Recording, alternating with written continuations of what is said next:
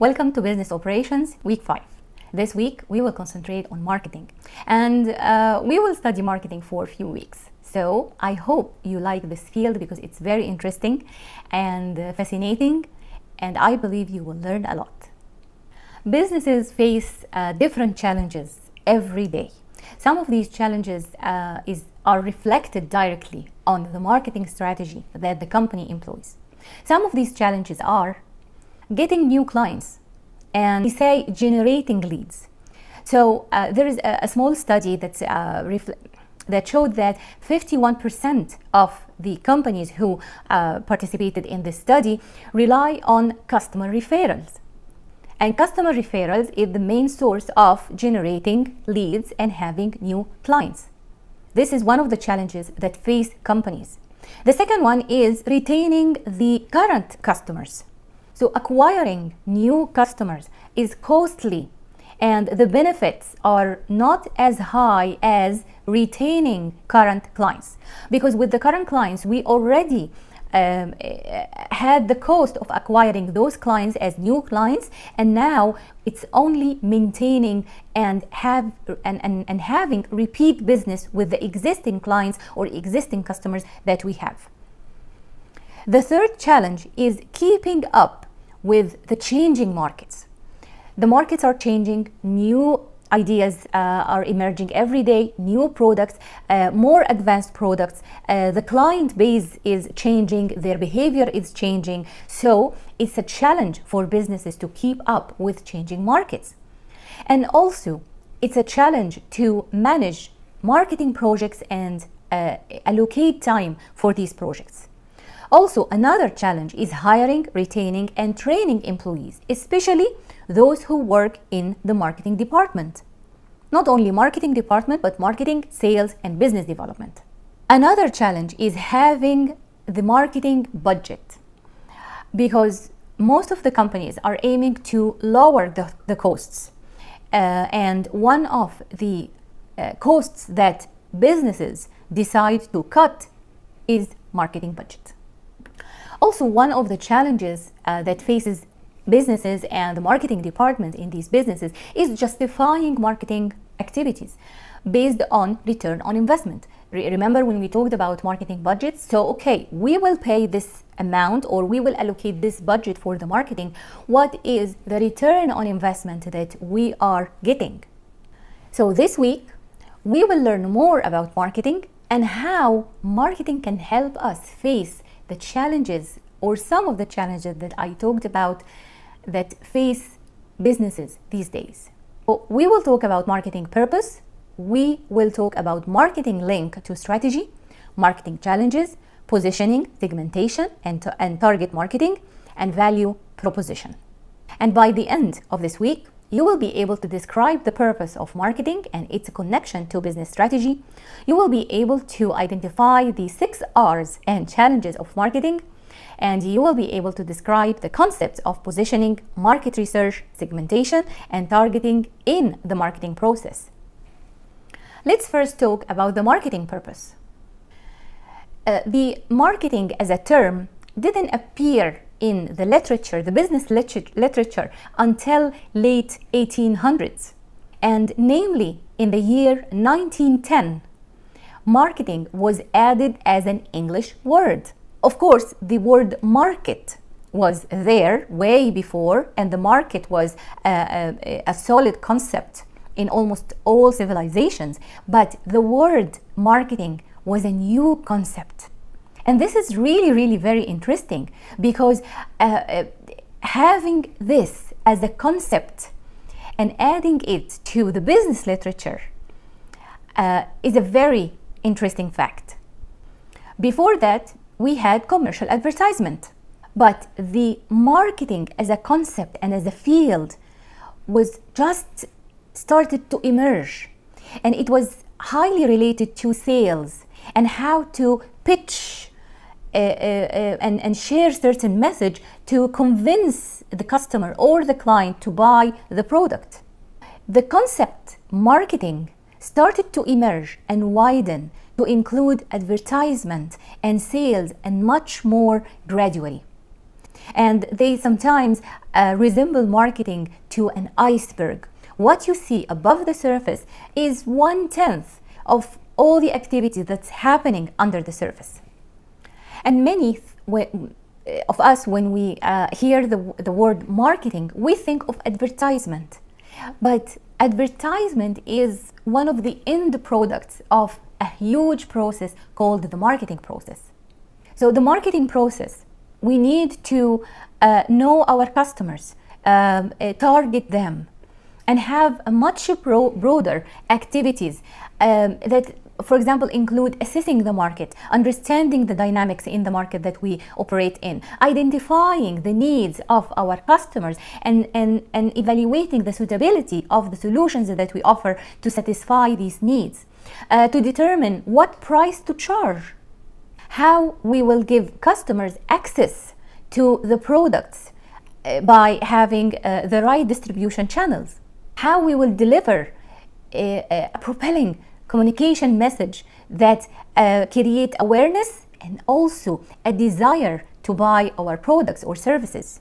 In a nutshell, the purpose of the marketing is generating revenue for the brand. And as a marketeer, you will achieve this goal, or this purpose is generating revenue for your company or your organization or your business, through the execution of some strategic activities and generating leads, and these leads transform into sales. So what is marketing? The American Marketing Association defines marketing as the activity, set of institutions and processes for creating, communicating, delivering, and exchanging offerings that have value for customers, clients, partners, and society at large. Marketing is a process. This process enables the organization or the business to design, develop, and communicate the value of the products or the services we offer. It is much more than advertising or media campaign, as I said before. This process involves assessing the market dynamics, identifying needs and solutions, and determining what price to charge. It ensures that customers have access to the product through the development of distribution channels and options, and also developing communication messages to create awareness and preference for the products or services that we offer to our existing customers and also to potential new customers. That's why in many cases sales and marketing align. At the end, sales and marketing share the same purpose. Whether we work for sales or for marketing departments, we are aiming to generate revenue for the businesses. Our purpose is to drive growth. So while sales are thinking of the present, so the right now, the right here situation, marketing is creating the situation, thinking of the future, attracting new clients, retaining existing clients. That's why some scholars refer to marketing, sales, and business development as the revenue team. Why? Because the effort of these three departments or three functions generate revenue to the business. Also, it's very important to understand that the marketing purpose is to create brand awareness. So we talked before about the term value. So the value means communicating to existing and potential customers how the business or the products or the services that we are offering will meet their needs or satisfy their needs. Why they should get our offering, not the competitor's offering. Value doesn't always have to be tangible, and value, whether it is real or perceived, can be based on intangible attributes such as peer acceptance, status, emotional benefits, pride of ownership, or brand loyalty. Let's have a solid example to differentiate between tangible and intangible values. Let's talk about Samsung versus Apple. So if you suppose that I bought a new phone last year. I have always been an Android person, but this time I bought an iPhone. So in my case, I spent a considerable amount of time researching about the tangible aspects like the screen size, resolution, camera, video functionality, and all other specifications. I got it from a reseller who had all the other brands. I went there a couple of times, and what I observed was that those who have been with Apple had the most brand loyalty, despite the fact that the salesperson was able to factually explain how some other brands like Samsung or Huawei were superior. Some customers were blunt in their response. They said, no, I'm an iPhone person, so I will be an iPhone person. And you will find that this brand loyalty to iPhone is at its peak among teenagers and young adults. So this is called brand loyalty. And you will find people who have brand loyalty to an iPhone, for example, they are so proud of their ownership of this brand. I'm an iPhone person. Oh, no, I cannot use another brand. Let's have another example. The ibuprofen, established for painkiller, produced by Rexall. People who use ibuprofen usually they don't change, though the generic composition and potency is 100% similar, and Rexall medicines go through the same license and approvals. But you will find that some people buy the more expensive Tylenol and Advil, for example, and not the other generic brands. Researchers show that there is a degree of psychological or behavior attachment to certain brands. So this is the difference between tangible and intangible value. Tangible, we talk about specifications. Intangible value, we talk about emotions. And there is a market strategy that's called value-based marketing. In value-based marketing, we think of what will appeal to our customers, what will match their values and ethics and priorities. So all our marketing activities will focus on creating a connection between our product or service and the customer beyond only the functionality or the interest. We will try to create a deeper bond between the brand and the customers. My brand share the same values and priorities of my clients. Now we have a perfect match. Now we will create this brand loyalty that we are trying to create. Two fundamental principles of consumer behavior highlight the importance of value-based approach to understanding the purpose of marketing. The first principle says that customers don't buy products or services, they buy solutions to problems or needs or desires. The second principle states that customers will not pay more for a product if they can get a similar product for less. So the greater our ability to deliver to our customers solutions, products or services to the problems or needs or desires in a way that is interpreted to be a higher quality or has a degree of uniqueness or importance of convenience in comparison to other competitors, we will win those customers. So the perceived difference in value is what truly differentiates a company's product or services from its competitors and builds brand loyalty.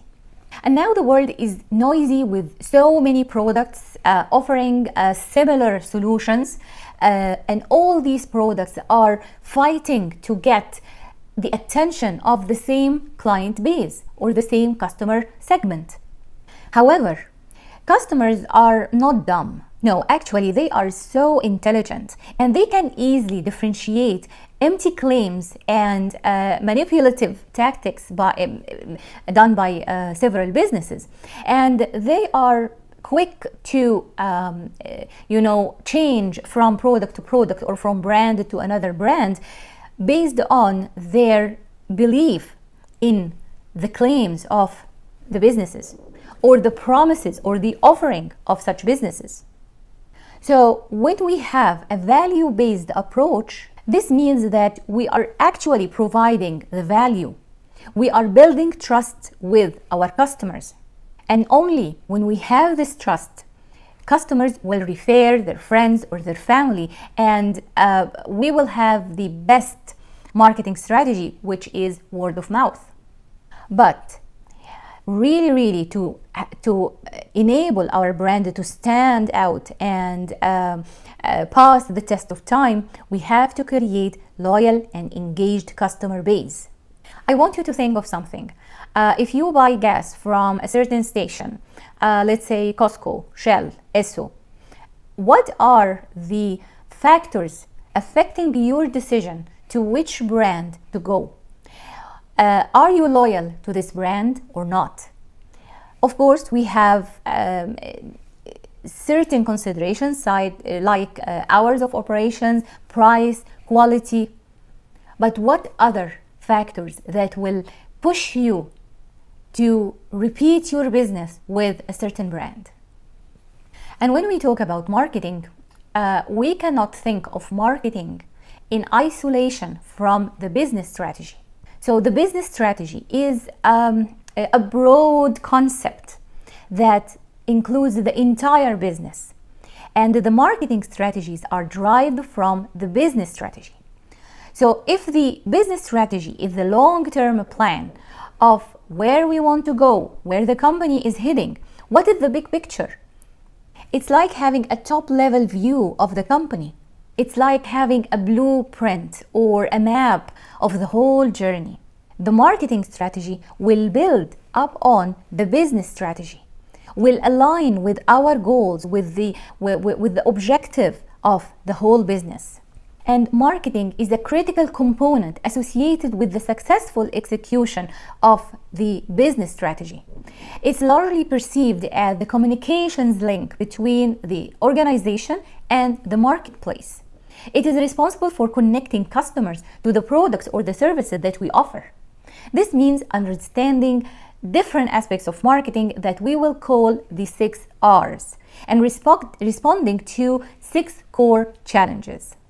So when we have properly positioned products combined with a superior marketing effort, we will have the organizational profitability and growth that we are aiming. However, be careful to differentiate between the marketing strategy and the business strategy. The marketing strategy is a strategy to reach the customers and turn those potential customers into current customers, to create a business and referral. So those who say that everyone is a potential audience or a potential customer, they don't understand business, they don't understand marketing. Not everyone in the market is a potential client or customer to our business. Every business has an ideal customer. So when we differentiate between ideal customers and other people in the market, we will be able to target the ideal client or the ideal customer. We will focus our effort and focus our budget and focus our activities on the ideal client. We will never spend time or effort or money trying to convince people who are not our ideal client to buy our products or services. For example, if I am dealing with luxury products, for example, like Prada, like Givenchy, these brands target people with huge disposable income. They can spare big sum of money to spend on a bag or a garment. And I will tailor my messages and my marketing activities to my ideal client. This way, I will have the maximum return on investment. And here I need to understand my position in the market, my positioning strategy. Am I a low-cost provider or premium provider? Am I providing products or services for the mass market, or am I a niche player? To give you an example, for example, Walmart. What is the position of Walmart? Walmart is a low-cost provider that target a mass market and have a very good distribution channel or good distribution system. And also my messaging. How do I communicate my messages to my ideal client? What's my competitive advantage? What's my value proposition? My language that I use in my marketing messages is coming from my business strategy and feeding my marketing strategy. And also, sometimes the time span of the business strategy is not the same time span of the marketing strategy. So if I create a business strategy for 5 years and I develop my marketing strategy based on my business strategy, I need to think, will this be strategy effective for the 5 years, or I need to renew or adapt my strategy every couple of years? So we can say that the marketing strategy is the business overall plan for reaching prospective customers and turning them into current customers. And this strategy includes the value proposition, the key messages that reflect the values of my brand, all the available data on my target customer or my ideal customers, including the demographics. What is the specifications or attributes of my product? What is the price that I'm offering? Where I will be offering the product or service? And what type of promotions that I will employ? And of course, there are different marketing strategies. But in a nutshell, the marketing strategy should revolve around the company's value proposition. And we will communicate this value proposition through the marketing strategy to our ideal clients or ideal customers. We will show them what the business stands for, how we operate, why we deserve their business. Also, the marketing strategy should include the initiatives that we will have, the marketing efforts or activities that will reflect our value proposition. And here we need to differentiate between marketing strategy and marketing plan. We can say that the marketing plan is a detailed document that reflects the marketing strategy. The marketing strategy is a high-level picture of what we will do, but the marketing plan is a detailed document of what we will do, how we will do it, and who will do it, at what cost. And also the marketing plan will include a timetable of all the marketing activities or marketing initiatives or marketing projects that will be included in the plan to actualize the marketing strategy.